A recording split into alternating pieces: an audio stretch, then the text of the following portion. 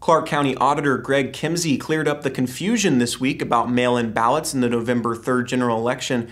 Kimsey reminded registered voters in Clark County that they do not need to request a mail-in ballot to vote in the upcoming general election. Ballots for the general election will be mailed on Friday, October 16th.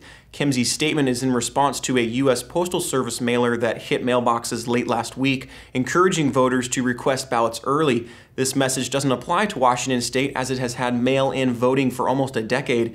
Anyone not already registered to vote can do so online at clarkvotes.org. The deadline for online registration is October 26th. Registered voters who do not receive a ballot in the mail by Wednesday, October 21st, should contact the elections office by phone or email.